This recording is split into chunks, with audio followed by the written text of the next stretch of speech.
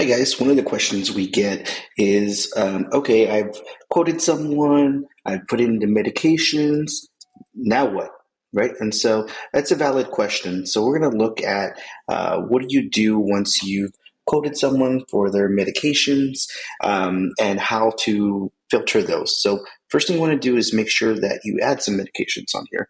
So I'm just going to add a pharmacy, and you can add anyone you want. And then I'm just going to put some very expensive medications on here that I know are really, really expensive and sometimes hard to get. So let me add these real quick. Okay, so now I've put in the medications, I put in the pharmacy, and I put some pretty well-known medications. So I'm going to save that. And now it's loading, it's thinking, it's taking all the information we put as far as the medications and the pharmacy that we put on here. And now it's recommending some plans. So you'll see here that it recommends the Devoted Core plan because their annual cost will be $966. So that's important to find out as far as what the cost is. The next choice would be Clover plan, choice PPO, with 1,004, with those three medications we put.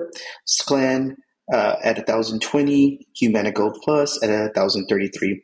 It's important to note that these in blue are carriers that I'm certified with and contracted and can actually enroll through Simply Enroll, versus these in this tan color, I am not. And so you'll see the little red little exclamation point there, letting you know you can enroll, but it still gives you the number.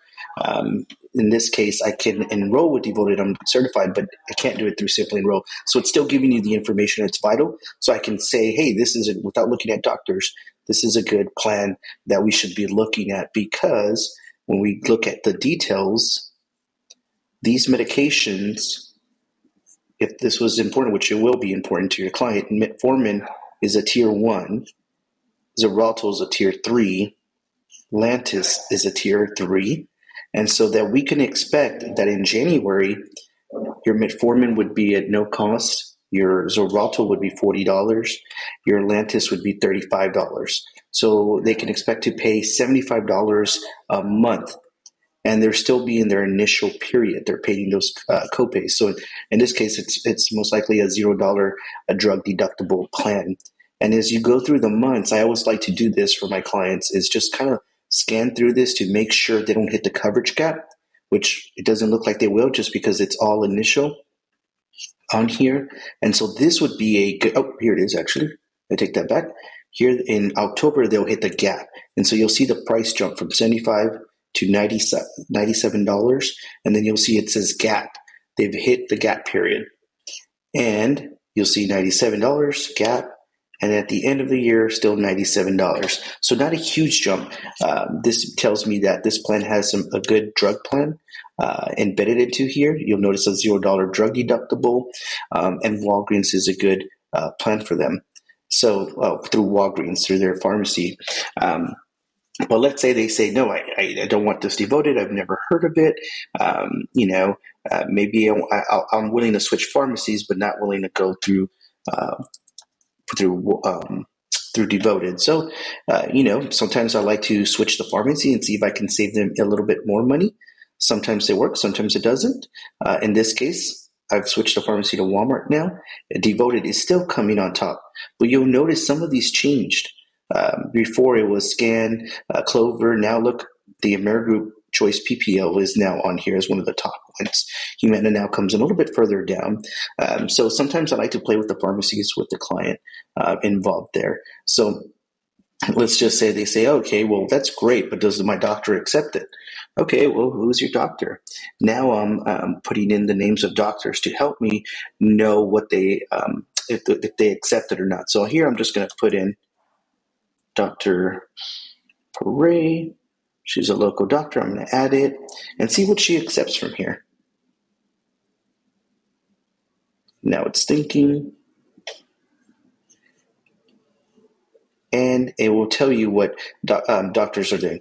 In this location, it says no locations in network. You'll notice when it says that versus, let me look here, in network, that should tell you that this one makes sense out of all the other ones. Now, I will caution you to double check this. if it is a big difference, to go to directly to Devoted's website. I know for a fact that Dr. Pare accepts Devoted at this current moment. So that would be something I checked. Look at Scan. Her doctor is sex. So now you can actually compare Scan and Humana, because it looks like that one was in there. You see how it says it's green, it's lit up. You can actually compare those two because those are two good choices. Usually I like to do three just to kind of put in there the top three that the doctor accepts. So in this case, it would be no for Cigna, no for United. We could do a PPO options just to kind of make this a little bit easier. I think I saw here. So yep, she should be in here. And so we can hit compare. And then you just want to hit the drug cost details. And you can actually see the estimated annual that her doctor accepts. And obviously you can add more doctors. I would be looking at the Scan because her doctor accepts it. It's the cheapest option. Now, if she doesn't want to go with a small carrier, then Humana makes a lot of sense, right? And it's not a huge jump compared to other ones, but you'll see what tier levels they fall in, where they are at. They all look to be the same.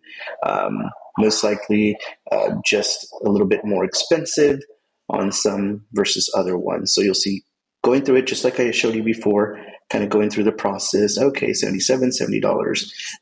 That's how they get to that amount on here until they hit the gap. That's how they get the estimate. So that's what I do. And then I make a recommendation based off this. I would say Scan. Again, if they say, no, I've never heard of that, then I'm going to Humana Gold Plus, either a PPO or an HMO, depending on the client's needs, and letting them know your doctor's in network.